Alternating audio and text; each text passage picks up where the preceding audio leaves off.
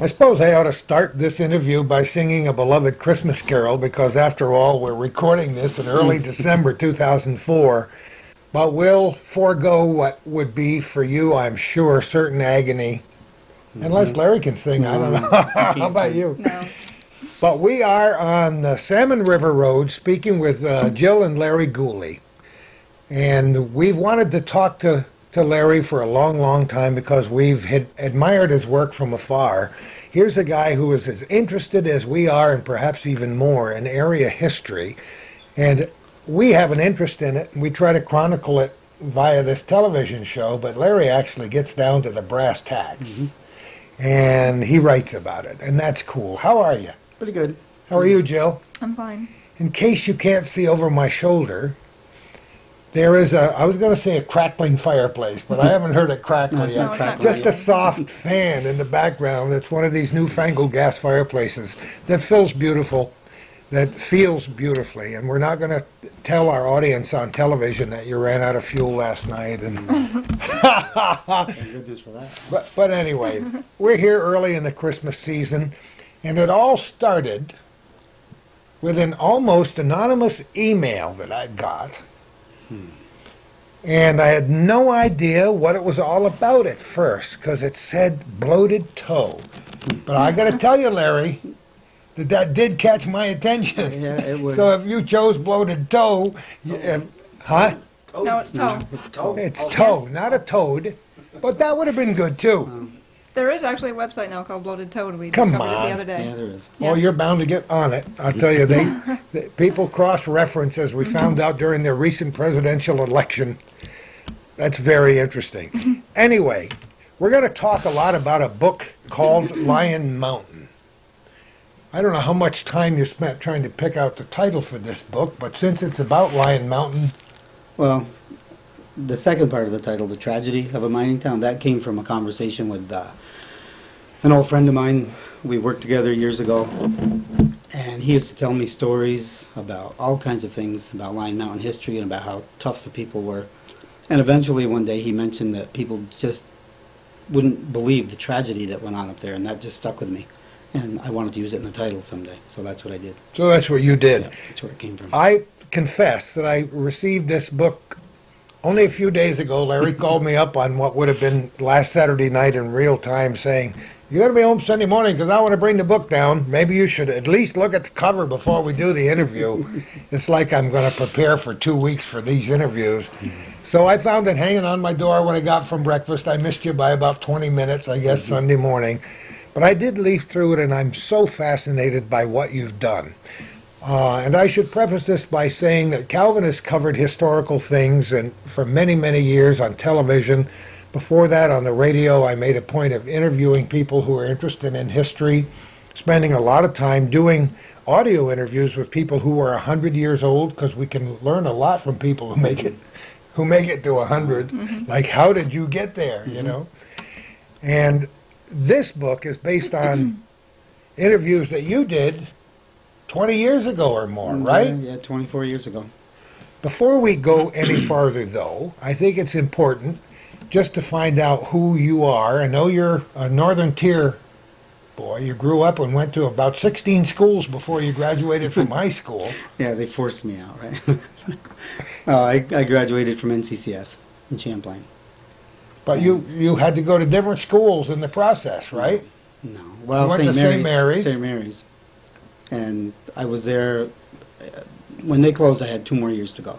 I had to finish up at the other school, which was Champlain you- Central, but they So combined. you were in the that. first class, The second graduating class, second graduating class. wasn't it? First graduating class with Calvin's brother. That's how he knows. No, I thought my sister went there. Well, it's a long time ago. The first year you went, it was Champlain Central, then it was Northeastern. That was yes, that's right. The merger year. The Moores kids also graduated with us. That Did was they? the first time we met. So anyway, you were born and brought up in Champlain. Yeah. Then what? Did you go to college or start working, or what No, happened? I started working, had a family, and I tried writing, but I was just too busy being a father and being a writer. So that's actually how this came about. I did the Altona Flat Rock book, and I was beginning my second one, and I just didn't have enough time. It was taking too much time away from the family, so I did the interviews, and then I put it on the shelf until now. Crazy world we live in, and every day I talk to people who don't have enough time. And I just recorded the December health tip for the Clinton County Health Department's tip line, and it's all about stress. And when the person sent me the copy to record this morning on the telephone, they said, don't let this stress you out just because it's the second day of December and was supposed to be on yesterday. But none of us ever have enough time. But just, you did the Altona Flat Rock book. Our viewers are familiar with the Altona Flat Rock region thanks to at least 2 television programs that Calvin and I have done together with professionals. And you did 1 or 2 before that, right, with the late Bob Venn. Including an interview with Larry way back about that. So that's a unique part of the North Country and a unique part of the world, actually, as we've learned throughout our interviews. So you were fascinated by it, you got into it. Right. But the reason I ask you about your background, Larry, is that most people don't just start writing without getting some kind of a writing degree or creative writing degree or a little background, but you just decided you could do it. Yeah, it was a favorite of mine through grade school. Well, at St. Mary's especially, that's where it was nurtured, with the nuns. Yeah, and I just... Nuns do nurturing like that, don't they? When it was time to do a book report, it might be a 120-page book, and my report would be about 60 pages, so, yeah, really. He's a man after my own heart. So, I just like to write. I just finished a Christmas story for this year, and my wife is my best editor, and we have some interesting discussions about my work. And always, she says, too wordy. And it brings back those memories of my college professors in big red line. Too many words. Eliminate about 9 out of those 15 words in every sentence. How about you? Jill, where are you from? I am actually originally from Whitehall. I graduated from Whitehall High School and from SUNY Plattsburgh right here. And I now work at Wyeth. What kind of a degree did you get at Plattsburgh? I have a Bachelor of Science in Biochemistry. That suits her for being your best critic, doesn't it? And she didn't finish. And? Well, much to my mother's chagrin, I'm still attending school, pursuing a second degree in civil engineering at the University of Vermont. Wow, good for you. That was, I'm not sure, I was going to say that was my first love, but I'm not sure that it was. Always in the back of my mind, I wanted to get into communications. But when I graduated from high school, those are the kinds of colleges that I applied to because I wanted to be a civil engineer. Okay. So isn't it interesting how our paths cross and get together in spite of the things we do? You're supposed to mention your mother's name? Oh, absolutely. Gosh, don't forget that. I didn't forget. Anna Gooley is my mother. And she'll be very happy to see I finally acknowledged that. Hi, Queenie. Oh, I love it. And, you know, she did help a lot on this, actually, and on the Flat Rock book, because I didn't know how to type. And she did the typing. Oh, that helps when you're a writer, when you don't know how to type, Larry. I did prefer longhand, but once I discovered computers, I like that much better. But she typed the Flat Rock book many times, and this also. All the interviews, she typed all of them for me. We're going to talk a lot more about that. We're going to get into this book, both of your backgrounds, and how you do give Jill a lot of credit in this book for her work and other people too. And I can't wait to get into the meat and potatoes of Lyon Mountain because it just happens that one of the people he interviewed was Plink Terrasavage, one of my favorite people in the whole wide world. And when you say that they were a tough generation, you weren't just kidding. Especially Plink. Oh, my goodness. So let's get into the Lyon Mountain, the tragedy of a mining town on Hometown Cable. Calvin reminds me that I didn't mention your last name. It's Jill McKee. Yes. Okay, just to get that squared away. And he just dropped in before the camera started again, the fact that he's interested in Lake Champlain canal boats. And, of course, that's a favorite thing of mine. I did a recent column about it a few weeks ago in the Press Republican.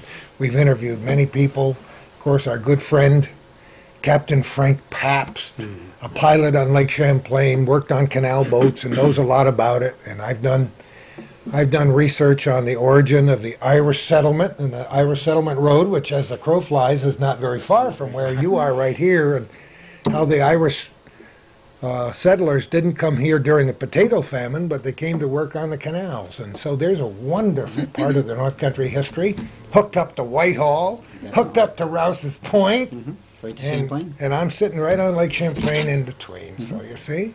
So that's something you started on, or you did some research on? I've or- been researching it, yes, over the years. Whenever I did have time to go to the Feinberg, I would research it there. So I have a good list of boats that were built in Champlain, and there's a lot more to dig up yet. That's a great resource. Definitely. Special collections, the Feinberg Library at Plattsburgh State, we like to give them credit as often as possible, because for people who love history, I can get lost in there for days or Days. weeks and That's what forget I've done. lunch and supper, which might not be a bad idea for me. So anyway, the genesis, if you will, of this book is 1980. 1980 and 81 when I did the interviews. Why did you do the interviews? What inspired you to get into the story of Lyon Mountain at that time? That's 23, 22 years ago. Well, it's a history that looked like it was pretty much disappearing. The mines had been closed for a long time, and friends were telling me about the struggles that people went through, people that died in the mines, and like I said, the tragedy. Almost every aspect of life, there was tragedy up there. And there were foreigners, so many foreigners that came here, died, and were going to be anonymous if somebody didn't save it. It's a piece of history that it's very hard to get young people excited about, because it's just not visible when you drive through the town anymore. Right. It was fascinating to me when I first moved back here in 1961. Mhm. So I was able to interview a lot of those people on the radio for my own purposes. But you just decided to go up there with a pad of paper. You didn't even have a tape recorder. Well, I did. Did you? Thank goodness, yes. I didn't And- think you recorded it by the way it sounded. Well, I did, but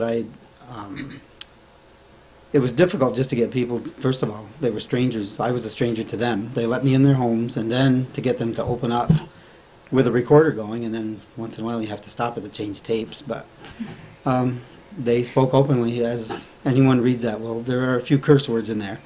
They did speak openly. Listen, in light of what we've already said, and in light of what your fathers and grandfathers and great-grandfathers might know about mining in Lyon Mountain, it's a miracle that there were not a lot of curse words. Yeah. Because this was tough life, and you had to use a word to describe the situation or the emotion that was involved. We've done some shows about mining before, but Lyon Mountain was very special in many ways. So anyway, so you went up there, and over a period of how long? Almost 2 years? Probably a year and a half. There was You did have a tape recorder. Yes. Did you record every interview? not almost every interview. I did do some with notepads, some informal ones, and some to just go clarify some facts. I work in courtrooms almost every day as a crime victims advocate in the Department of Probation, and I watch court stenographers at work, trying to type as they go. So when you told me, who was it, your mother? Yeah, my mom, I'm so glad we mentioned her. Anna Gooley, yes. She's the one that started the transcriptions. Yes. She's the one that started typing. Right. Have you, Including curse words? including the curse Yeah, words? the curse words are there. She says a few curse words herself Yeah. sometimes. And they're all spelled correctly. Yes, they are. And Calvin's laughing. You might see the camera shake a little bit. It's a good thing it's on a tripod. But anyway, that took her a long time. When did she start the typing process? as I was doing the interviews, I asked Really? her, yes, and I would, I wrote everything out longhand, and then passed it on to her to type, because I didn't have any modern recorders, so I didn't have a foot pedal where I could work back and forth, so I had to keep rewinding. It was hard to understand sometimes when they spoke, and I didn't want to interrupt them because they were cutting loose. Most people who write a book don't ever get a chance to tell the public exactly how many droplets of blood and cups of sweat and teaspoons of tears are included in those pages. not only the torrid stories and wild memories of the people you interviewed, but just the logistics, the process of transferring all of that into a relatively innocuous-looking little book that's how many pages? Yeah, it seems, Less than 300 pages. But believe me, it was considerable. yeah, it's almost anticlimactic to see it now, but just the statistics that I had to compile and analyze, the deaths and things like that. Because it's one thing to tell stories, and I love to tell stories. And in my column, people expect it to be relatively light. When you're putting it in a book, you have to try to get it right. Definitely.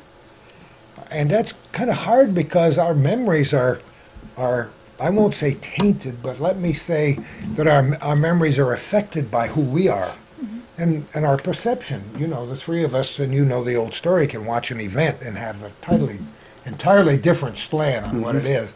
So you're getting anecdotal information, tons of it from these. How many people?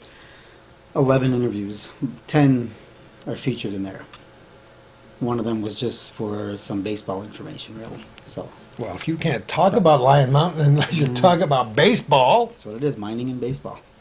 I mean, my goodness. I correspond with a gentleman by the name of Jack Glasgow who grew up in Dannemora, and his basketball teams and baseball teams played against Lyon Mountain.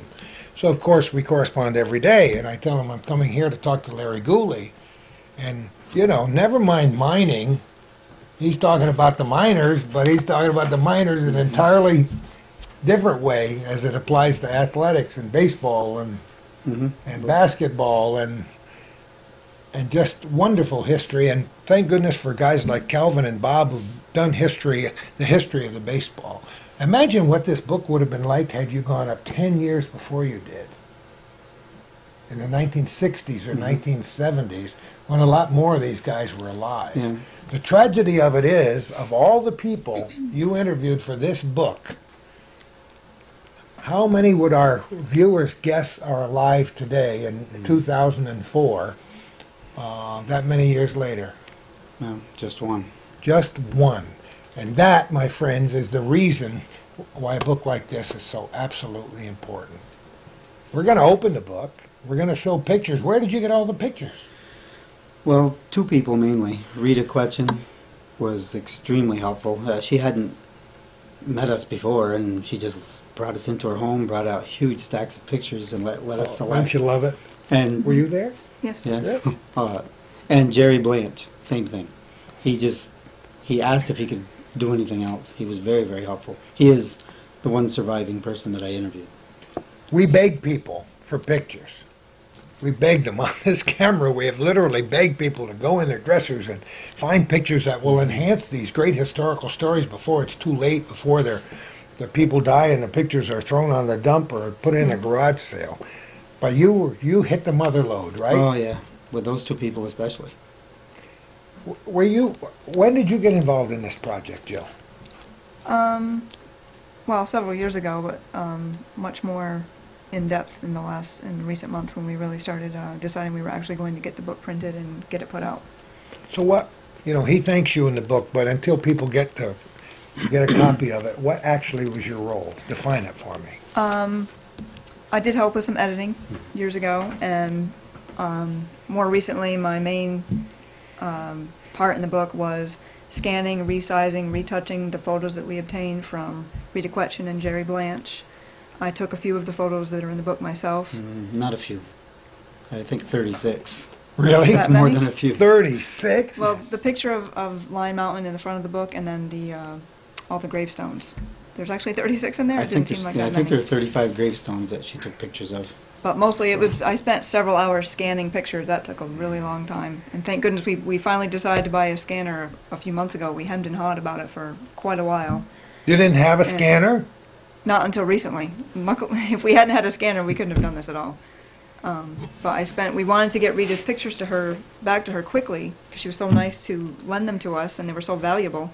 So I spent, I think, 2 days straight just scanning in pictures to get them all onto the computer, and then get the originals back to her. And then I worked on retouching them and making sure that they were Somebody good quality for the told book. me yesterday, and I was talking with a former wiry chief engineer, Bob Broadwell, who lives up the road from me. He's been retired for many years.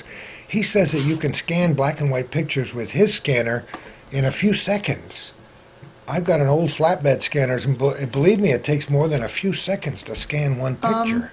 It doesn't take that long for the scanning, but I did play with the brightness and contrast and like that to try to Thank get the picture goodness into for good quality. computers and digital programs that Yes. will allow you to enhance them. Between our scanner and we have Paint Shop Pro, that worked really well as far as retouching the pictures, getting some of the pictures had spots, scratches, things like Well, that. it wasn't just that, too. While I'm working on my computer, I formatted the entire book. So I didn't just edit it, I formatted the entire thing, and that means that if I get to a certain page and I need a photo to fit, she's already done it. I have to ask her to resize it. And while she's working on her schoolwork and has a full-time job, she did this constantly, and it was a lot of pressure because we did have deadlines. Not a single argument?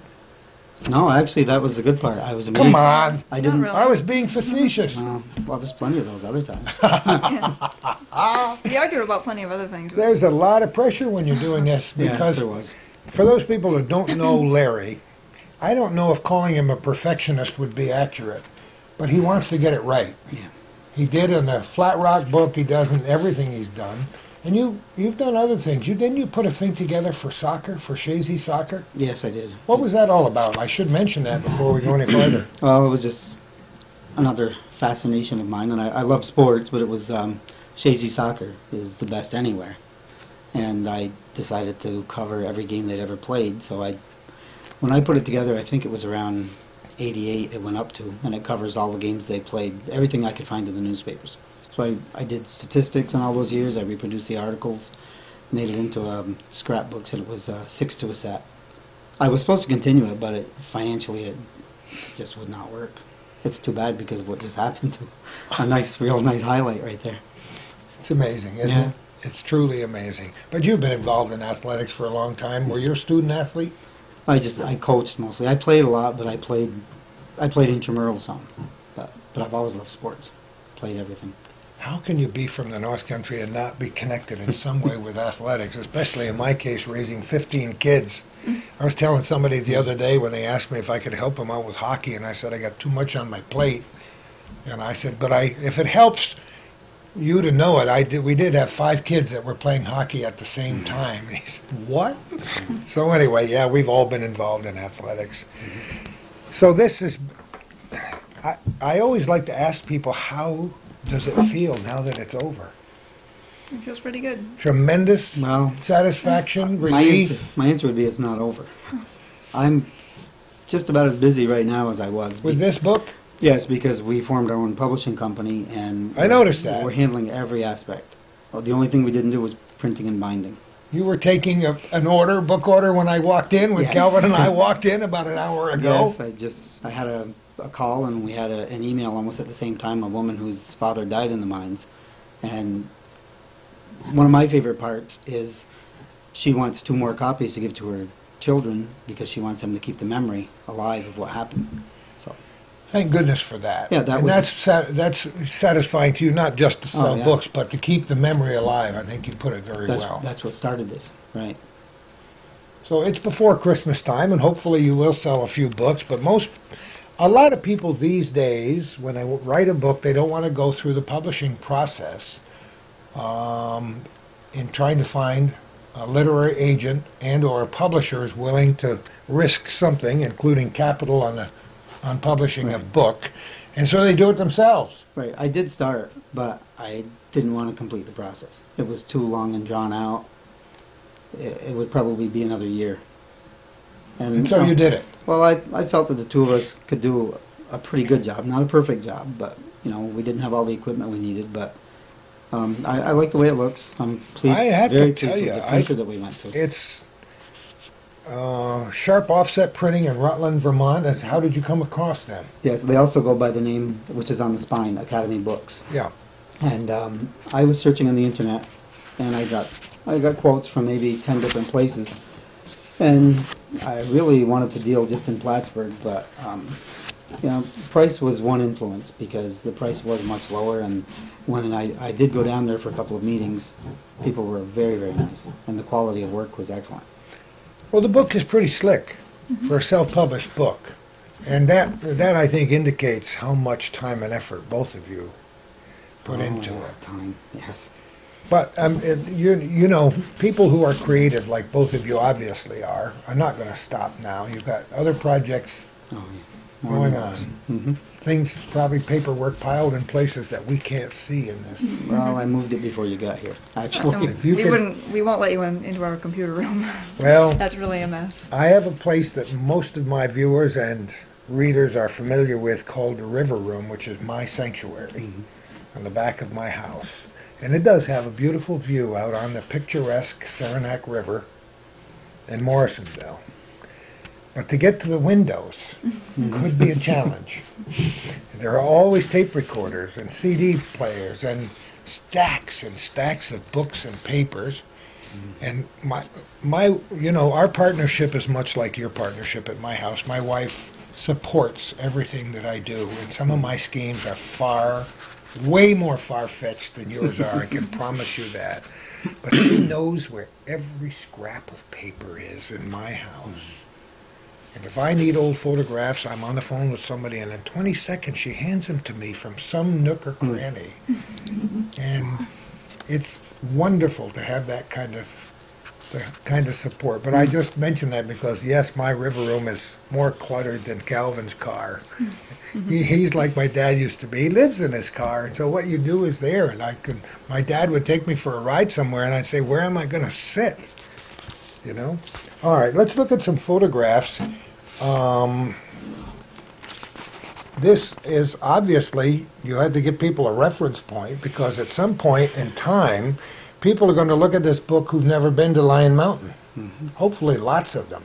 Yes. And this is a picture of Lyon Mountain. Is this an old picture or one that you took? That is one that I took. Actually, I like the story behind this too, because we were on our way back from Lyon Mountain, and that's, for 30 years, that's been one of my favorite views. And you see the shape of the mountain in the Oh, picture? absolutely. Well, the one thing I could not do, I've tried for, I'd say over 2 years, I think about this all the time at work, trying to design the cover. I finally found the picture that I thought would be excellent, but I didn't know what to do with all this. Well, the slope of the letters matches the slope of the mountain. Oh, come on. That was Jill's creative idea, and as soon as I saw it, I loved it. And that was the first cover she did right there. Nowhere in the book does it say the shape of the letters.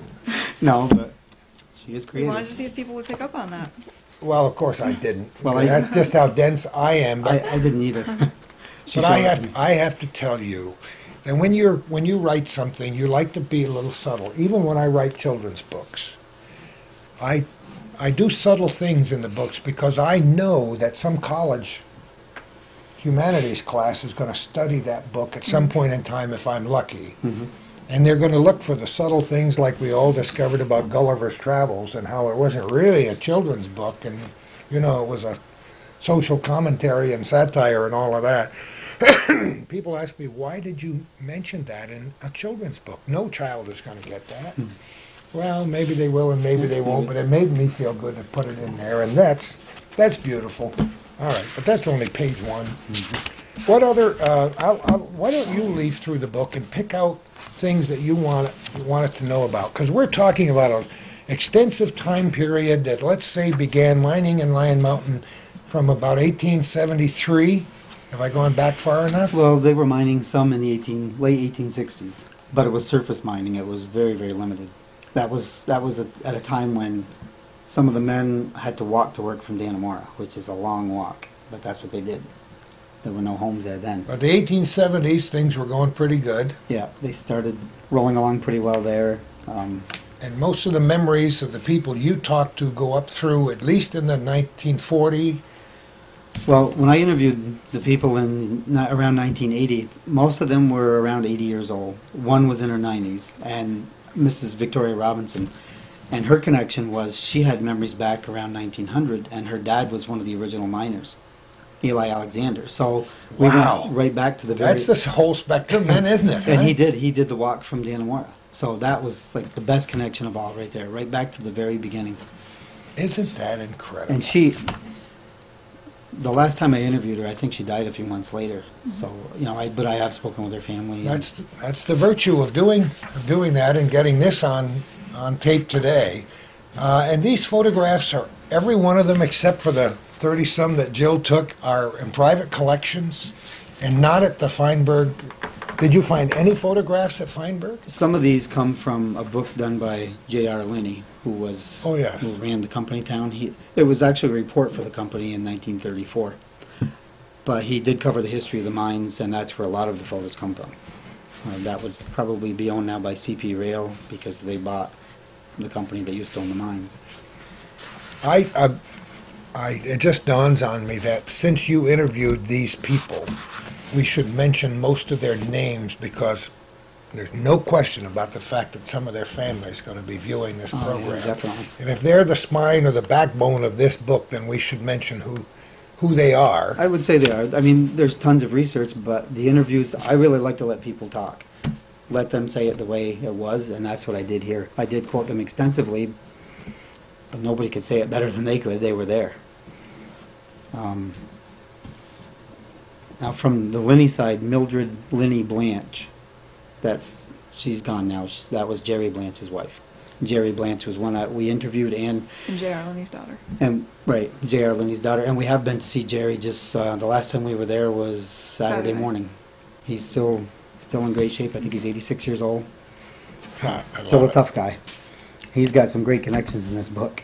Floyd Bracey, I met through a friend of mine at Wyeth. It was his dad. He was a miner. Floyd was probably one of the best known drillers because you were supposed to work in teams, but he was the tough guy that worked alone. He said he made more money that way, but John Bracey, his son, John's gone now also. He died young. Rufus Brickey, who his claim to fame would be he was on the championship bobsled team, and I interviewed him. George Davies lived in Standish. He worked mostly on the railroad and at the furnace in Standish. Fred Pajot and Marguerite, his wife. One of Fred's stories in here is that he suffered a really serious injury. He explained the whole thing about what happened to him. Oliver Pavetta. He used to run the beer garden, and he was a tough guy. He showed me some tricks he used to use as a bouncer. I love it. He was a great bowler, too. Victoria Robinson, who I mentioned, was 91 when I interviewed her.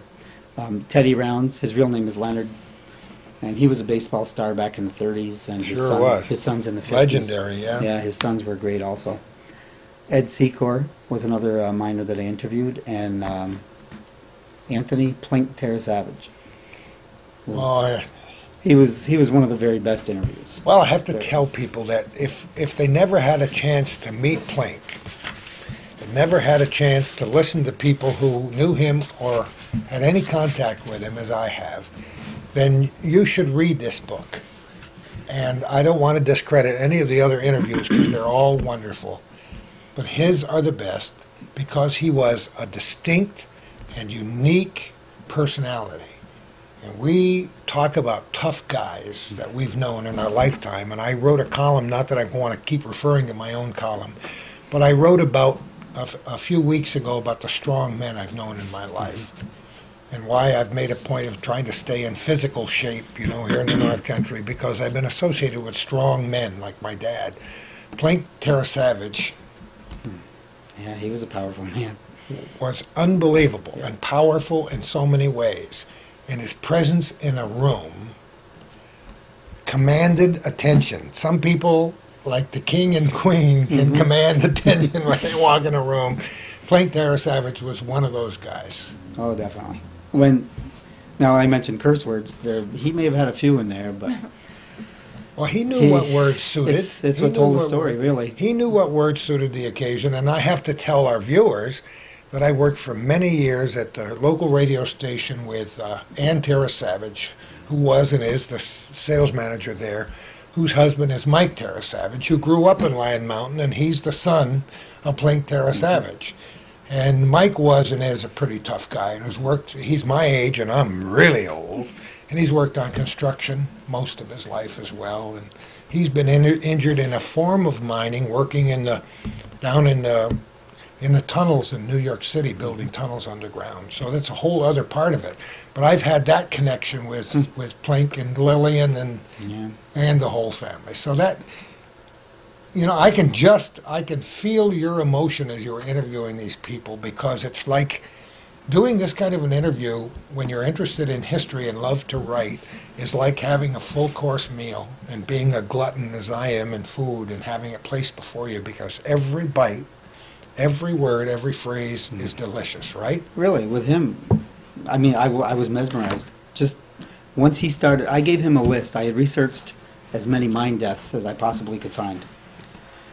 And as he was talking, I just took the list and I turned it around in front of him, and he started to go through it. And that's probably one of my favorite parts of the book. And I know it brought up emotions in some people that are reading it. It hurts to remember how Dad or Grandpa died, but Plink was just matter of fact, to say that we set up to drill and all of a sudden a huge slab of rock just came down and there were pancakes left. That's how he put it. And he said when you did search and rescue, sometimes you'd use tweezers and a dustpan, and this was reality for them. But that's how he told the story. And really virtually everybody I talked to while I interviewed them, they would come to tears, but just keep talking through it. With modern safety requirements and features, there are far and far less mining accidents in the United States than there are in other countries, and I don't want to pick out one in particular, but we've seen some terrible mining disasters in China recently where a lot of people die because the standards are not as high as they are. OSHA hadn't even been dreamed of when mining started back in those days, and you had to do things by your brain and your brawn. Right. And those are the two words that fit guys like Plink Terra Savage. And it's only because of their brain and their brawn that he survived. And I don't know, how old was he when he died? I don't recall. He was in his 70s, wasn't he? I think he was in his late 60s when I interviewed him. He was one of the He was in his 70s when he died, and you say, how could a man live that long having been through that much? Right, there weren't very many old miners. When you go to find an old miner, there's not many of them. As everywhere, even back then. There's only one or two right now, actually. Any other I want to look, since this is a visual medium, and I sometimes forget that, having been on the radio for all those years, even though people will never get tired of seeing Jill's face, Larry and I, well... yeah, I get tired of it myself. So let's look at some pictures, and just the pictures that you enjoy and that you think might help to tell the story. This one here. All right, I'll hold it up, and Calvin will focus on it. And while he is, you tell me all about it. Well, that's Lyon Mountain Village in 1885. You can see the dirt roads. And back then, of course, there were no sewage systems or anything, so things just ran out into the gutters. And you can see it's a tough area. And some of those buildings may still be in existence? Yes, some of the people there told me that some are still encased within a home. They've been built over. That's a good point, and I want to make that out, because I know the Standish Road and others have a lot of homes, and inside the walls of those homes are logs, because they were originally log homes and log cabins. Some were moved, but some stayed on that spot and were built onto. Yeah, they built right over some of them. Yeah. I love that photo. All right. That's just... I'll It's hard to fathom that it was there, that trestle built that high. explain it to our viewers. Well, that was... What year does it say? 1880. And they had... To get the trains up to this level, there was no other way than to just build up higher and higher. So this looks like it's actually 3 levels high right here. And again, that was a small photo that Jill made into this, because I couldn't do it, and she did it under pressure, and it's really an excellent photo. You're good under pressure, aren't you? She did a great job. If everybody saw what she had to work with.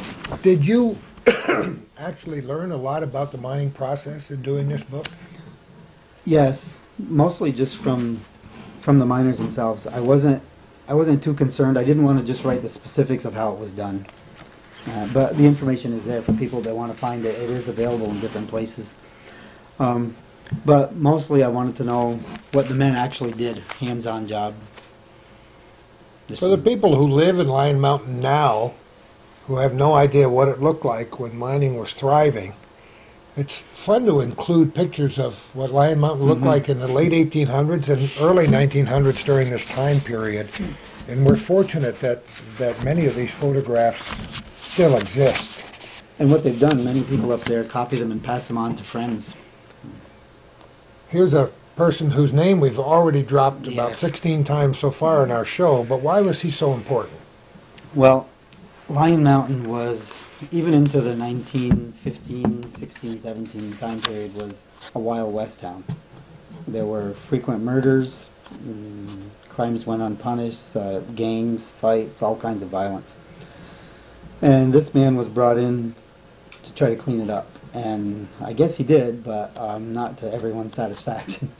You know, the town has their feelings about it because Lyon Mountain is extremely unusual. It became a company town, which is much more common in the coal mining areas like Virginia and Pennsylvania. But that's what Lyon Mountain became. So one of my favorite trivia questions is name a past mayor of Lyon Mountain. You can't name any government official. The company ran it. They owned everything and they ran everything. Now, if we were clever, we'd have a musical background and we'd have Tennessee Ernie Ford singing 16 tons song and right what do there. you get? Yes. You owe your soul to the company store. But that's the way it really was. That's the way it was, yes. I'll show these two pictures for a couple of reasons. Every job has its own nomenclature, its own set of terms that is unique. We call it shop talk. And these, you're mentioning things in these pictures that many of our people have never heard of. But when you talk to these guys, these words roll off their tongues like it's part of their everyday vocabulary. Yeah. Because it is. It is, yes. Right? Talking about drilling in a stope, for example, you know, and the shaft head frame, right? Right. They used to hoist the ore up in that area, in the head frame. I'm sure you visited Lyon Mountain many, many times. What still exists?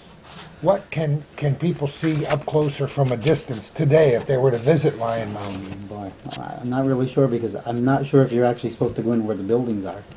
I may have accidentally gone in there a few times. No! I just wanted that to get down so that the liability is all covered. Yeah, I was never actually caught. Well, I got to tell you that I've done the same. Kay and I are so interested in history, and even though we seem like these very peace-loving, law-abiding citizens, we've been known to crawl in spaces where man or beast was not fit to go. We've been kicked out of historic buildings and places I'm not even going to mention for obvious reasons now, trying to investigate what were in attics and cellars of abandoned buildings that we knew were a part of New York State history. Never, ever with any intent to destroy anything, but just to gain knowledge by being there and touching Well, things. actually, some of the buildings that I first saw, and this technically wasn't an interview, but Bill Gonzalez was Oh, a friend yeah. of mine from Wyeth. And we would talk about everything at work, and Lyon Mountain is where he lived, and it was a very important subject to him, and that's where all this book actually grew from. And back in maybe 1981 or 82, he took me on a tour of some of the buildings, and the most special part to me was when we went up the old railroad bed to some of the mines. There was an open pit mine. There was one they referred to as Jake Toloski's pit, and I think it's across from there I was love the Greenwater mine, which Yep. is famous for different things, but I mean, I'll never forget in the middle of July looking down into this, looked like kind of a semicircular hole, and there's huge chunks of ice down there in the middle of July that you could see right from the top. Now, he took me on a tour probably 2 or 3 times of different areas up there. I have not looked down into many of the mines up there, but I have been to Palmer Hill Caves in the days when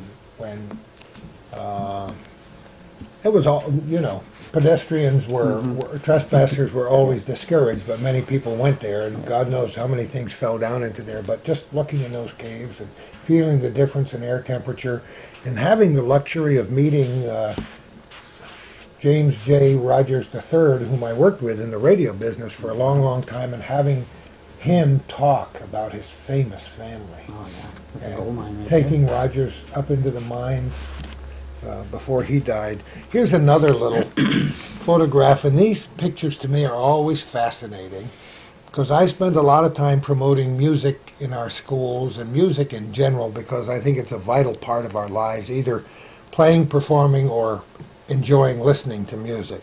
And here we have Yeah, the Lyon Mountain Band. Yes. Now that picture appears in the church. The church did a book called Mining for Souls a long time ago, and that I picture love was in it. there. Mining for Souls. Yeah, excellent My title. mother and father would have loved that title.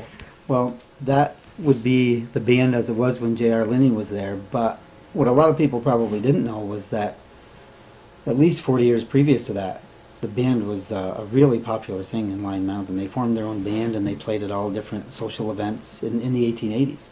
So it precedes this, but this became much more famous.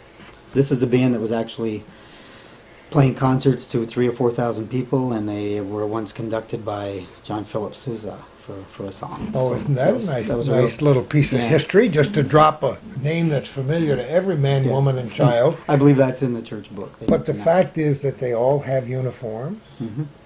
that there's an ancient bus behind them, which you may not see the first time you look at it, but there's a rack on the top with a bass drum and an Mhm. old car next to them, And and it's hard to see it, but it does say Lyon Mountain Boys Band across the side. I see it now that Very- you mention very it. hard to see. Glad you pointed it out, Again, because I'm Joe. old, and it's in front of the post office and a store that's a Lyon Mountain something. Yeah, Jill enlarged that actually, so we could at least read that much. You know, you can feel free to jump in. Just, I'm not avoiding you on purpose, but anytime you want to. What was it like trying to work with these photographs? It was actually kind of fun. Some of it got a little tedious because some of them needed a lot of retouching, but for the most part it was very enjoyable. Was this learn as you go for you, or had you already spent a lot of time working with photographs like this? Not so much with photographs actually. I work with computers a lot, so I'm usually pretty good at figuring out computer software, but as far as photos, yes, I was fairly new to it. So you did learn as you go, Mhm. and you find out that really the computer will do a lot of things. If Yeah, you can make computers your are great. I you love can make your computers. fingers move right. This is a picture. They say a picture's worth 1,000 words, and we'll still try to add 900 words or so to every picture. But this is Lenny's camp Yes. on Chattagay Lake. We all know what has happened in the last 20 or 30 years around Chazy Lake and Chattagay Lake, right? Mm-hmm. But what they don't know is that Chattagay Lake in the early days was very much connected with mining. Mm-hmm. And mining and the camps were for mining families for the most part, right? Right. The forge was up at the north end, and that's where they used to haul the ore to the forge to be worked there. 1937 was a good year because it happens to be the year in which I was born. And, you know, when we refer to some of these camps, we're talking about some pretty luxurious places. And for 67 years ago, that's not a bad Yeah. camp, Well, right? the company manager. Yeah. Well, you know. Wow, this gives you a long view of what they call a concentrating plant. There's a lot of aspects of the mining process that I'm not familiar with, in spite of the fact that we've interviewed quite a few miners ourselves over the years. So I have no idea what concentrating means, but we can see that it was an extensive operation, Yeah. huh? Right, and it flows. You can see it flows downhill. It's step by step to remove the Just impurities. remember this, it always flows down. Oh, yeah. And you can't talk about mining. You can't talk about Lyon Mountain without mentioning Standish. Right, the furnace at Standish. That's everyone knows about It's a lot of these communities. Standish I wouldn't call a ghost town, although I would say that I'm indebted to Marjorie Lansing Porter for supplying me with a map of the dozens of ghost towns that existed back in the early 60s when I came here, and I'd love to explore as many of those as I could find. And yeah, there were communities which don't exist anymore except for the foundations and the lilac trees near where their garbage dump was behind the house. But Standish is still a community, but it's not the bustling community as it was that it was circa 1933 and before, for sure. Here's another word that people might not be familiar with, but we're going to tell you about the sintering plant, right? Well, I wish we could. Well, the fact that that's what it was. Yeah. Let that would be the people sintering get their plant. own Funkin' Wagners out to get the details. These are all photographs that you had to do a little work with. Yes. First of all, you had to make it the right size. Yes, there were some that he would have liked to have had full page, but you have to preserve what they call the aspect ratio. Because if you just decided, well, I have this picture that's shaped like this, and I want to make it a long photograph full page, it's not going to look right. It's going to distort your image. So That's pretty easy to do. he gave me an idea of what photos he wanted full page, and if I could make it full page, I would crop it a certain way and ask him if he liked it well enough. If not, we had to make it a partial page. You know, the aspect is very important, and that it's not just a technicality, because people who might be familiar with some of these things would not be happy with a distorted view. You know, if you try to shorten somebody, make them look short and fat. Especially or, when you're talking to a person, and I've tried that, Yeah. because I do a lot of line drawings. I would never call myself an artist, but I draw thousands and thousands of line drawings, and I've scanned them and enlarged them and shortened them and try to make them look better by distorting them. I But had to do a lot of math with this because I had to keep my whatever size the picture went in. I had to make sure to keep it in that same proportion. So And she's a math luckily, whiz. my math and skills that's what came in handy there too. math whizzes do. And I apologize to the world of civil engineering, because when I was in high school, I was a math whiz. But in spite of trying to assist all the kids that we raised in their math over the years, I realized how much I lost by not using any of those math skills throughout my life, because I really haven't needed them for very much. But thank goodness you maintained yours. There's a good example of a company town right there with the row houses, which is a very common feature. And if it's a mining town, the tailings, there's two large piles of tailings in the background. Well, the tailings are an important part of the process, and they remain for years and sometimes centuries after it's finished. And, you know, I've been on doodle bugs and four-wheel drive vehicles before they were three-wheelers and four-wheelers, up and down those piles of tailings and up the old railroad beds and up on the top of Lowenberg. And don't ever ask my wife, Kay, what her trip was like to the top of that mountain one time with me with an old International Scout, trying to follow my son-in-law in a doodle buggy made from a Volkswagen.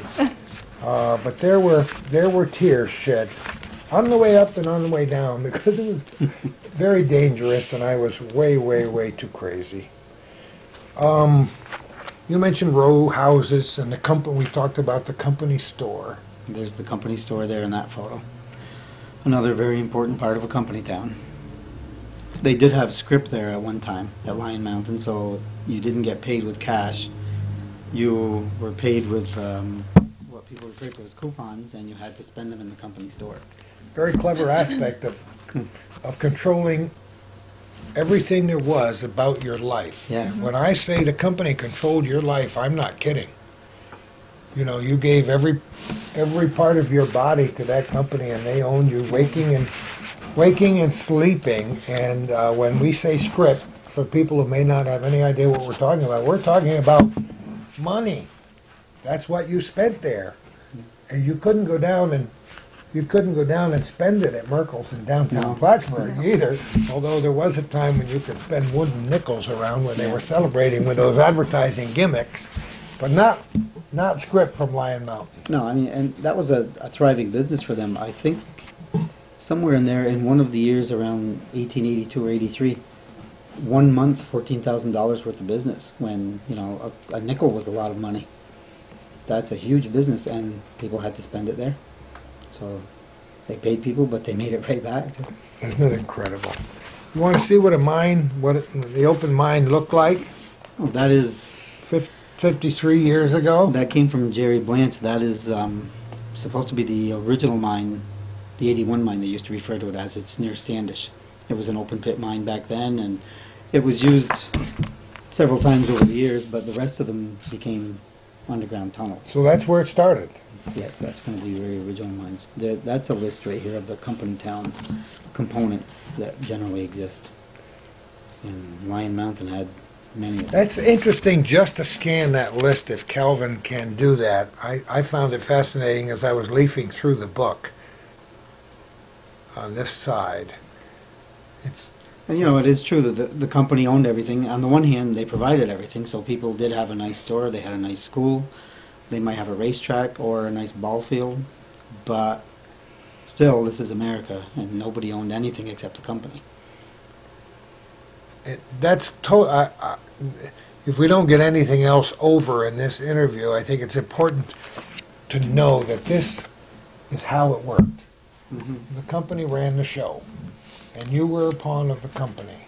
And you you know- worked very hard, and your whole family was involved. And Well, the different companies that owned it was still conducted the same way, and that's what really impressed me. When I went around trying to first meet people, I had a list of people to meet to try to do interviews, and Ed Secor, I will never forget, going to the door, and I told him what I was doing, and he was nice, but his first comment was, his words were, "You can't make the book. You can't make the book." And I said, "Well, why can't I make the book?" He said, "The company won't let you." He said, "The company's going to come after you." And I had to tell him, I'm not from Lyon Mountain. There's no more company. It's isn't that incredible? it was gone 13 or 14 years before that, but Isn't that incredible? I'm so glad you thought of that to make that statement today, because that's profound. yes, you're talking 13 or 14 years later, he was afraid of the company, the power of the company. And Wow. there was none. Yeah, well, a few people, actually, some didn't talk to me because of that. They were afraid. Well, when you describe it in the book as, especially Lenny's tenure there, his quarter of a century as the most controversial period in Lyon Mountain history, that's an understatement. Yes. But for people who know, who lived it, and who read it, like this gentleman you said, it's not at all an understatement. No, they were And- afraid. And I can understand where certain aspects of this book might have been written with no small amount of trepidation, not only on your part, but on those people who were supplying the information for all the reasons you've mentioned, and some that we don't even dare to get involved in. Yes. There was always a fear factor. Yes, definitely, and it was just hard to believe it would last that long, but it did. Well, the company had so much power over you that if most people there will still tell you, if you were injured severely, you probably just had to leave, because the houses were owned by the company and the houses were for healthy miners. And if you couldn't mine anymore, you would hope they would set you up somewhere else, but that wasn't always the case. I mean, not just with Lenny. Previous to Lenny, there were people that were kicked out of town for different reasons. And if you couldn't work, you couldn't have a home. Simple as that. Wow. Think about that. Jill, you spent some time in the cemetery. Yes. One cemetery or more? Well, St. Bernard's has its own cemetery behind it, and then off to one side is the cemetery for the Methodist Church. So I guess technically it's two cemeteries, but they're right there together, so it's one stop. And what was your purpose in doing that?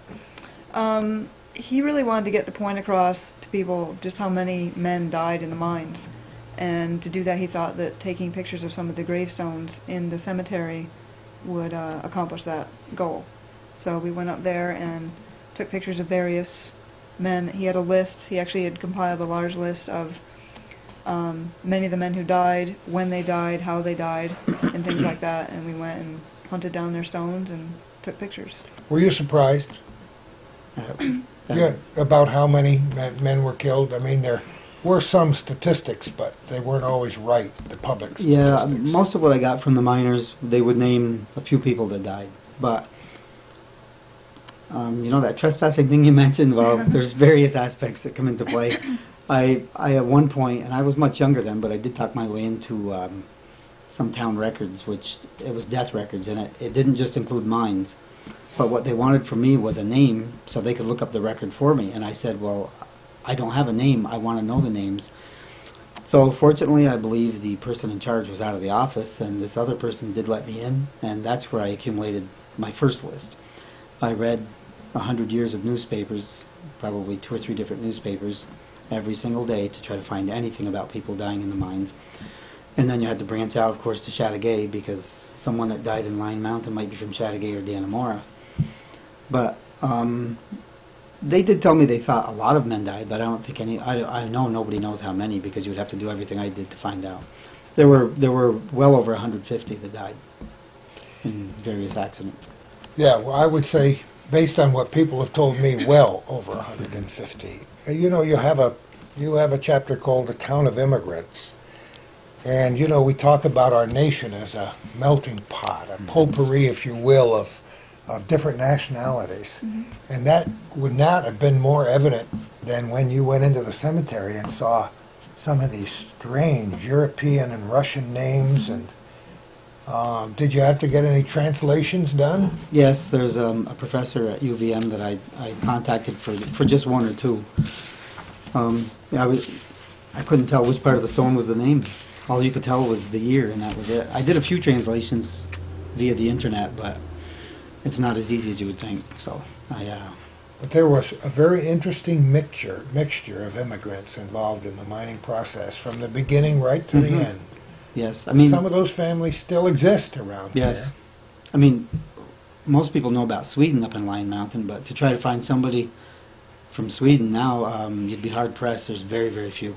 So why do we have a place called Rouget Hill, which is really Russia? Why do we have Russia and New Russia? And why? And where does this place tie into the whole picture? Well, this is where they came through. Oh, you've got Ellis Island? Yes, I Yes. do. And that may be a picture that many of our viewers are not familiar with. Having been there many times, I'm most familiar with that photograph and interested, very interested in that process and how many of these people came to our country. You know, my mother used to call it a lick and a promise, and they didn't have any money. No. They may have left their entire family behind to come here and seek their No. fortune. They have put many of the records online, and Boy, isn't it amazing? fortunately, now, huh? I was digging, and I got lucky just a couple of months ago, actually. This is Dominic Blanche. That was the Jerry Blanche's Blanche father. that I mentioned. Yes. That was his dad. And Jerry's uncle Jerry was also in Lyon Mountain, and there were several others. I had researched the boarding houses. Some boarding houses had 40 people living in them. It's a huge number, with maybe 20 beds, 40 people. And originally Jerry had told me that his last name Blanche had been Americanized. He thought it was at Ellis Island, and he said he was trying to recall at the time, and he said he thought Blancotti. And I do have that in writing. But when we visited him recently, he used R instead of the L. He said Brancotti, and he was sure of it. So as I was searching Ellis Island, I actually came up with one of his family members last known to have lived in Lyon Mountain, and I told him about it. He was pretty excited. He's pretty proud of his heritage anyway. Doing that kind of research is almost as fun as going out and digging a hole somewhere and finding Yeah. a pot of gold, because that's in essence what it is. Just to give you an idea what life was like in some of these steamships when people came to America. I mean, most of our viewers have read the bit about slavery and how people had terrible conditions when the slave ships came over from Africa and elsewhere, but this gives you an idea Yes. what life was like in similar. the holds of these steamships, because you couldn't book a stateroom on the Titanic. For most of these people were lucky to get on a steamship that was carrying cargo. Yes. I don't know if people. This changing house is one of my favorite photographs, although it's the contrast makes it not too clear as to Yeah. what's there. But tell people what It is that's all difficult to about. see, but when the miners had to change, and you had to have protective clothing, you had to have waterproof clothing to go into the mines, because it was very, very cold and very damp. And it was a constant temperature, but not a warm temperature, and it was very wet. It may have been Plink telling me that you had to sometimes wear 2 suits and you'd still be wet and cold. You'd only stay warm from working. We've done some interviews, some of the old miners and their families down in Port Henry, and they've got a nice little museum. that they set up a few years ago down there, and we've talked to a number of the people involved. And it, you know, talking to those people, it's like opening the book, the audio book, and getting it. And as you said, it's so much better to do it this way than to have you do all the research and to tell it in your words. Don't you think? Yeah, I mean, I like to write, but I like to listen, and you can't say it better than what they said. You wouldn't want to paraphrase it. Not at all. Now, some of those photos were done by a company called, it was Albert Type, right? Albert Type, I always yes. forget that name. It was a company back, in the pre-1900 era. I think they went into around 1930. They would just travel around to different businesses and photograph people on the job. And they're sold as postcards. I found a few in Woodstock, Vermont. Yes, I had forgotten that. Yeah, and so they Well, They I'll did put many my up finger here. on one of these photographs because it actually shows some of the miners and mentions their names. And this is one of those photographs from that company, you believe? I think it might have been. I think Jill corrected me on it. I thought it was yesterday actually, and she told me that that one was from. I know we Rita. definitely got it from Rita Question, but I don't recall now if it was That may be part of a postcard or the- just a photograph that she had. Yeah, 'cause she had several of those postcards. So what Jill had oftentimes was a small faded postcard and produced some of these photos. Well, the cover photo came from a postcard. Yes. Did it really? Yes. I've been so fortunate because since enjoy history and write about it as you do, people will drop off a bag of old postcards that they don't want at my house, and I'm like a little child Yeah. in a candy store, and I'm going through these photographs of these wonderful photographs of this area, downtown Plattsburgh, and stores that were there and so on. Let's just show a loaded ore car And on this page here. right, and that's the chute where the ore actually comes down. You lift the beam and let the car fill with ore. And that was the site of many, many accidents, many deaths. Well, you know, the mining business has been glamorized by Hollywood, and many of the things you see and hear about mining, and with a few notable exceptions, are when I say glamorized, I chose that word on purpose because it doesn't even begin to show the conditions the way they Oh, really no. were. There were documentary films done in the coal mines of Pennsylvania, about the coal mines of Pennsylvania and some of the tremendous battles that went on down there. But we had similar things happening up here, as you mentioned early in our interview. And so life wasn't just a matter of going down and doing your job and going home at night. It invaded every part of your body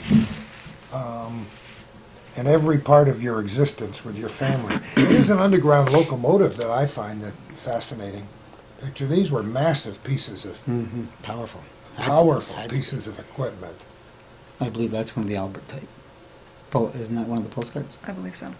Did these miners that you interviewed talk about not just the accidents, but about what the conditions were, like the breathing conditions, and how they could tell whether the air was safe to breathe in the mine? Or Well, the book that was done by J.R. Linney points out that they were very fortunate. They had natural ventilation. There were openings where the fumes could escape, and you always had cool air with the ice. You always had cool air in there.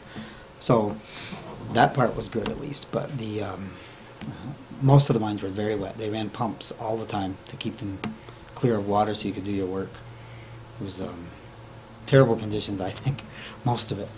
well, by today's standards, of course, the conditions were terrible. Yeah, I mean, the guys, some workers referred to as, you said glamorous, muckers would not be a glamorous word. No.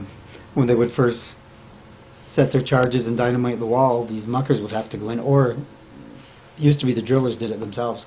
You'd have to go in and pick up all of that ore and load it into wheelbarrows and wheel it out, and eventually there were trains or there were mules that used to haul it back then. They kept mules underground because if you took them up, they'd go blind from the brightness. They were just kept underground all the time. Isn't that? That's interesting. I never really thought about that. Yeah, that's what used Something to- else we haven't mentioned, but since we're doing a little historical retrospective through your eyes, the eyes of these miners in this book, there's an interesting story as to why Lyon Mountain was chosen for mining in the first place. this was a very special kind of ore they had up there. Right. I mean, I know one of the photos that I've seen shows the, I think it was 1893, the World's Fair Award for high quality ore. There you go. But there was no better ore in the whole world. No better iron ore. It was extremely pure. That's why they used it for special purposes. It was good for anything, but it was especially good. I know they did say for surgical instruments and fine things like that. Yeah, it was always considered among the very best. This is kind of cool because I have a hat hanging up in my garage among all the millions of pieces of memorabilia that I've collected over the years from the West Virginia coal mines. Oh, really? That is not dissimilar from this one, and we've seen a similar hat and lamp on display in that little museum that I just mentioned to you down at Port Henry. If our viewers have not been there, they ought to go there because aside from this book and a few other places, there aren't really enough museums that in the North Country that focus on the mining aspect, which was a huge part of what life was like during a long period of time. There will be another museum, hopefully soon, in Lyon Mountain. Well, let's talk about that. While we look at another piece of equipment here. Go ahead. Well, actually, that's how I connected with Rita Quetchen. I had saved articles from the Press Republican that mentioned Rita Quetchen, and Jim Humiston was another name, that they were working on putting a museum together, and they were doing different fundraisers. And it is coming along. Rita's offered to actually take us in and show us what it looks like now, but not finished yet. But they are working on it. That's wonderful. Those things are labors of love. And I might mention, you might think, well, wow, Larry is going to make a fortune on this book. Well, what he's going to make on this book, compared to the number of hours he spent gathering the information,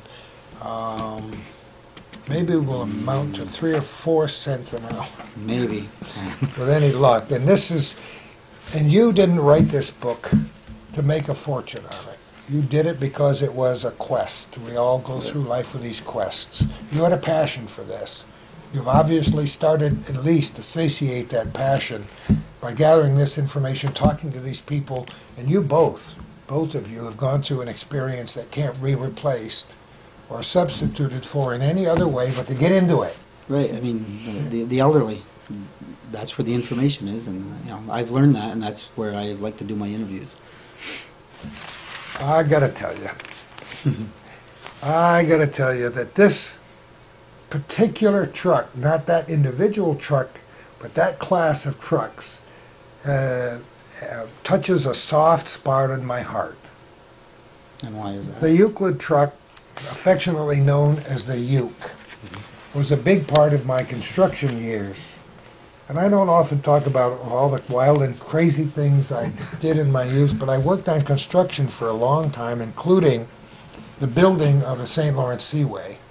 And thanks to that project and building of Plattsburgh Air Force Base, I was able to go to college for 6 years. My parents had no money.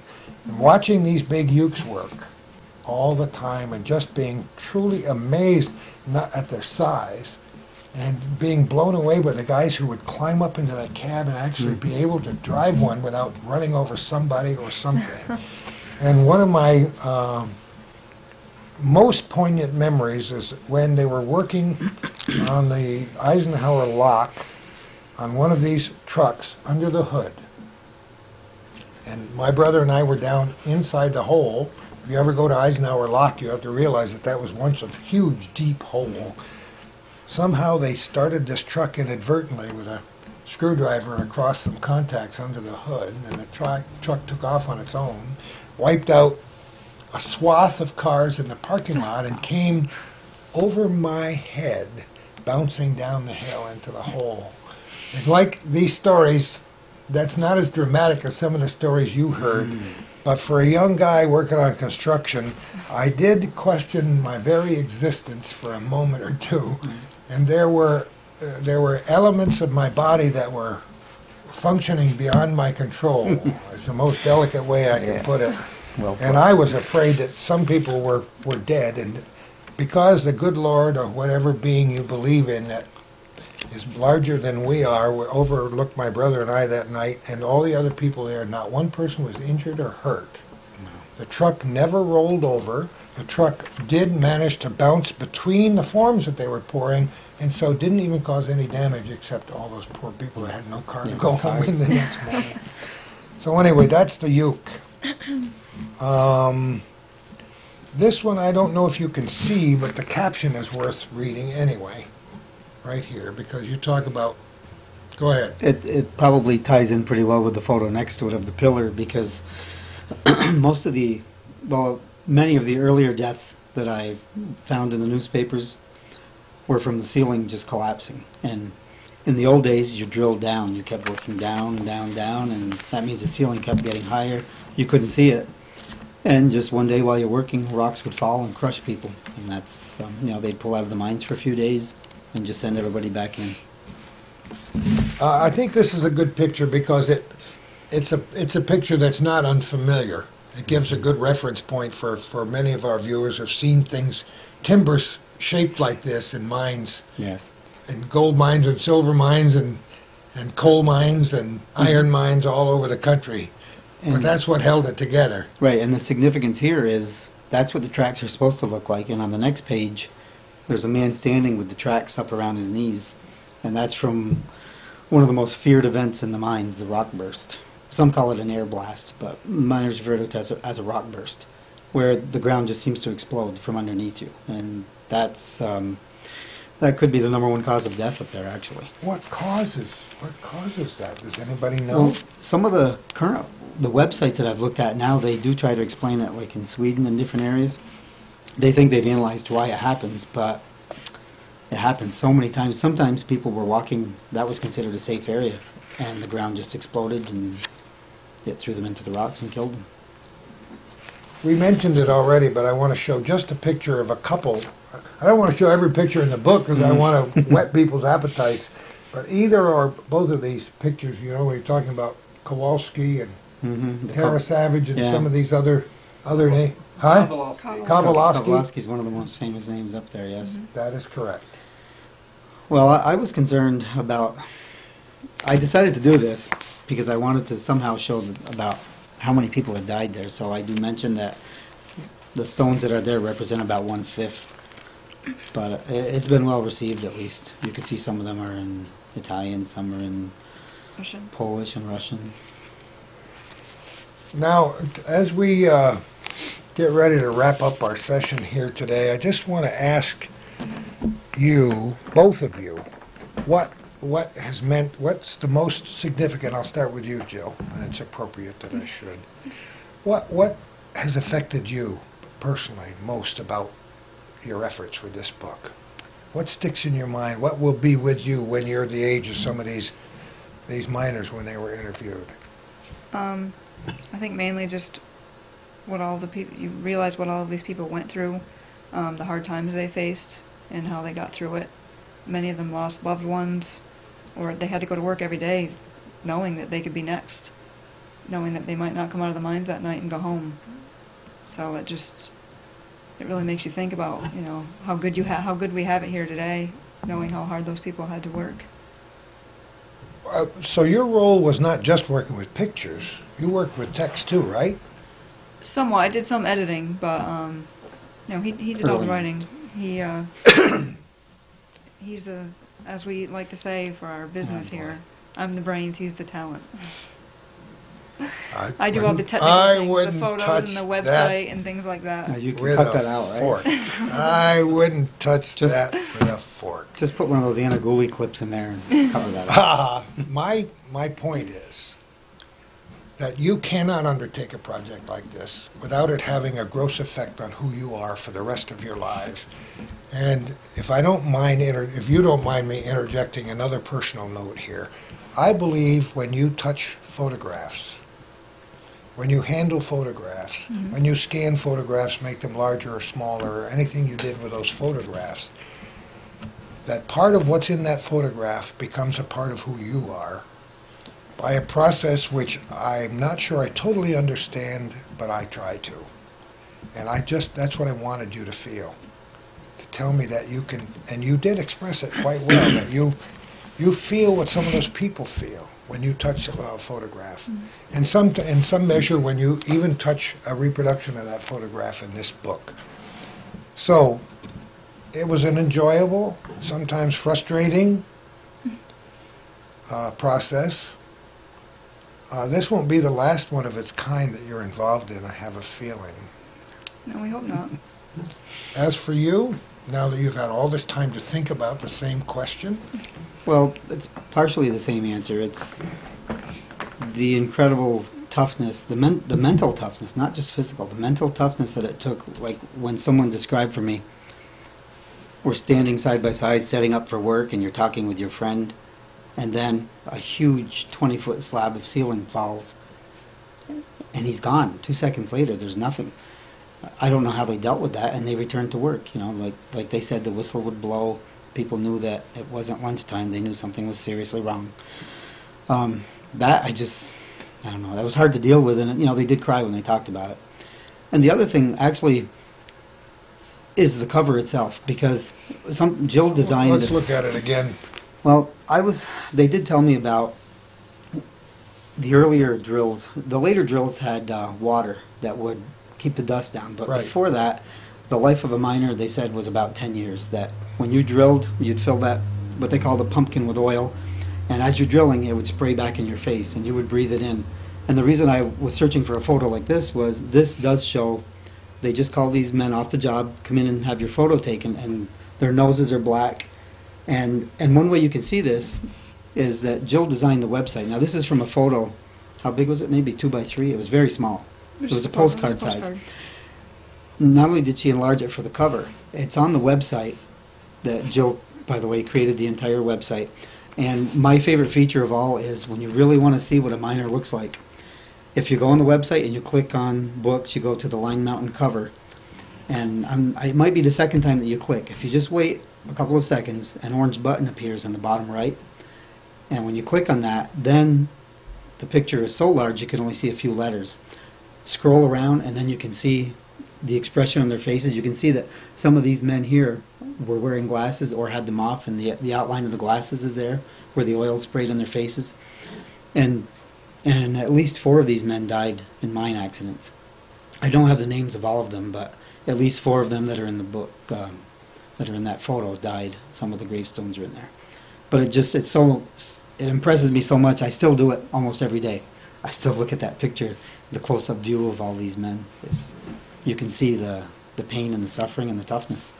In every face. Yes, and these people, you know, I didn't realize at first how many of these are known to Lyon Mountain people. When you sit down with Jerry Blanche, he can name most of those men. Isn't that amazing? I didn't have the list, but I do have Those are some of them. indelible memories, and when you mentioned about the pain and suffering and the phrase post-traumatic stress disorder had not been invented then, but that's precisely what these men and their families went through, and it's not dissimilar to what men and women get in time of conflict. Yes. As we're in the middle of this Iraq conflict as we speak, and you wonder how they dealt with it. Mm-hmm. Because they were not, the company did not send them to a licensed psychiatrist or psychologist. Right. You know, the phrase you would get if your legs were smashed was deal with it. Yes. And one point I do try to make in the book, you know, as you go through each chapter, you see the suffering of the immigrants, the suffering of the miners. But the last chapter deals with sports mainly. It deals with Oliver Pavetta was a very locally famous bowler, very famous. And the championship bobsled teams, you know, they won national titles. They probably would have won at the Olympics if not for World War II, eliminating the Olympics that year. But it deals largely with baseball. And it's been said that, you know, they do call it a melting pot, but a lot of the nationalities did not get along. They were separated in Europe. No, that's a huge And- part of the story. And they did fight here too, but Oh, yeah. baseball didn't cure everything, but it did help bring people together. When you had to go out and root for the Polish guy and you were Italian, you know, he's your third baseman, you need him. And it did help. And then, you know how the town always supported Lyon Mountain baseball. Oh, my dad is Ronald Lilly. My dad recalls watching Lyon Mountain play the Plattsburgh Majors back in the 30s, and that's when you had to have police protection for the games. And It's very interesting, but and that's not an understatement either. but it did bring the town together, and you know the names Chase and Kowalski, and there's so many others that I do list in there. I do cover a lot of original information on baseball. You know, Lyon Mountain is known for being tough, and they'll argue anything. They'll argue baseball. Well, I did tell some of them that in 1933, I think it was, they celebrated the 50th anniversary of baseball. But I have record of games played in 1877, and in the very first year, it ended with a big controversy, and Lyon Mountain argued and walked off the field. So that's where they got their start. And they are the best team up here, and I do plan to do a book just on the minors baseball team. Oh, that's wonderful. It We is can't covered wait. in there, some the highlights, but there's so much information. There's a few guys there that I believe would have been major league ball players if not for some of the obstacles they faced. Yeah, absolutely. Jill, how do you get on the website? Everybody's just wondering. Website? We didn't know there was a website. It's www.bloatedtoe.com. I didn't ask you where Bloated Toe came from. Can we tell people, or do we? Jill would probably be the one to tell that story. Go ahead. We do a lot of hiking, climbing mountains, canoeing, things like that. And usually when we climb a mountain, we get up to the top and we take off our shoes and socks and relax, eat lunch and things like that, maybe lie in the sun. And Larry just happens to be very tasty as far as bugs are concerned. So he, of course, Okay. he'd gotten several bug bites, and so when we were on our way down the mountain, he mentioned that he had a bloated toe from apparently a bug bite. And Only Larry Gooley would refer to as bloated toe. So I said, and prior to that, we had been discussing, this was a few years ago, we were discussing this book back then, discussing publishing it himself, starting his own publishing company. I said, hey, Bloated Toe Publishing, that's what we should name our company. So here we are several years later and finally doing it, and I think he was a little surprised that I said, let's go ahead and call it Bloated Toe, but he went along there's with a it. picture of the bloated toe. Come on. That's her toe. My toe was in there, but it was replaced by a more attractive toe, Okay, apparently. that's not really my toe, what it looks like. I just used that as a template, and I brought it into Paint Shop and used various tools to make it bloated and red. And The website is mentioned in the... www.bloatedtoe.com. That's easy enough. And it's also they in can the email book. sales@bloatedtoe.com. Joe, what page is it on in the book? Probably the top. It appears on maybe copyright page. Yes, the copyright. Yeah. Yes, copyright page, Roman numeral 4. In case anybody does want to contact. So this is actually the first publication for Bloated Toe. Yes. Yes. We are. Jill did put the Altona book on the site, and actually it's been, I can't believe this, but it's been selling very well. I think 6 in the last 2 days. One from Georgia. A woman was looking at the Lyon Mountain book, and when she saw that, she saw the Flat Rock book. Jill said that well, that's where I was raised, and she had to have one. So She was very excited to show her kids where she grew up. Because she's been traveling around the country. Her husband is in the military. So Everything is connected, one with the other. It's my hue and cry. The Gordy Little hue and cry is that everything's connected, and the fun is discovering all these connections. Yes. The beauty of the internet is it shows you the lines of connection, and you will get email, as I do, from parts of the country every time we run a television show or I write a newspaper column.